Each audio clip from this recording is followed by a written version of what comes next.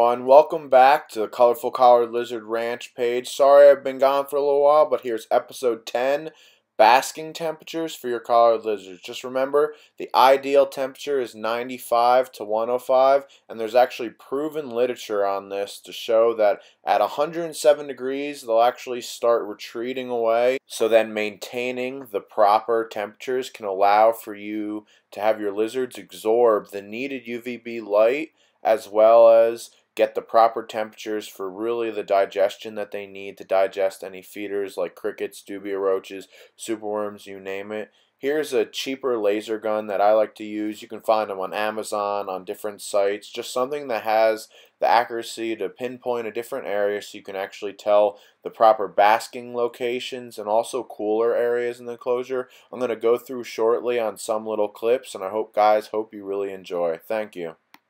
Now, a lot of my enclosures are the generic glass aquariums with some screen lids, and as you can see, you can't really shoot the laser through. If you're actually good and kind of get in between the little holes, you can get a reading, but it's good to actually open the enclosure up and hit the exact spot that you're looking for. Again, don't go through any glass because that will deteriorate and it's probably going to read the temperature at the glass, not what the light might be hitting through it. So again, just some easy tips to actually properly get the temperature is very important and can go a long way. So going into the enclosures, this is one of my baby Dickerson's collared lizard enclosures. As you can see, I have a nice little tile here for basking, their little water dish over here, and the baby female is actually in the enclosure, maybe just getting a little bit cooler, but she's actually still under the UVB strip light.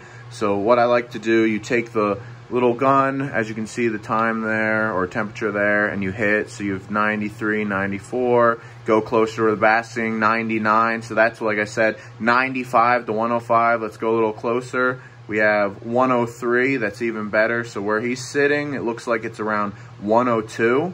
So at this temperature, he could stay all day long and get the proper UVB lighting. And again, probably fluctuates around, I'm getting like 103, 101. So depending on the parts of the tile where this light's actually hitting, it looks like he's where the highest spot is. It's not getting above the 105 to 107 that studies have actually shown in collared lizards to where they'll start retreating. Let's see if I can hit where she is. Let's see the laser. Let's hold it. She's actually by 98, so again, it's pretty warm over there where she is, and she might be a little bit further down, so the UVB might be a little bit weaker, but again, 98 is a nice little area where she basks and hangs out. Sometimes they'll stack up on each other, maybe get closer, it might be a little bit warmer. Let's see. Over here, I'm going to shoot it.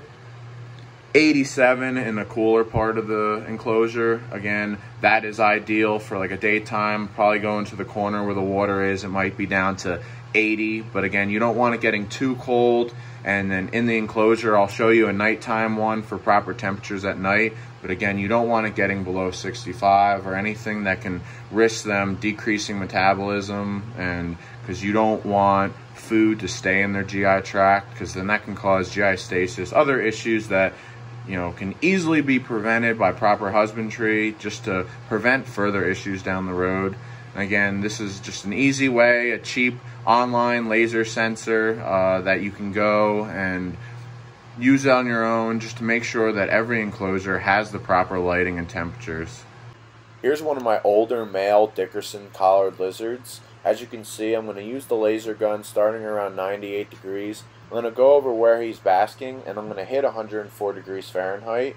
Now again, you don't want to get above around 105, because at 107 degrees Fahrenheit, he will start to retreat and won't get the needed UVB lighting he's going to actually need to really process his vitamin D3 and other things. Thank you guys for watching, and I hope you enjoyed it.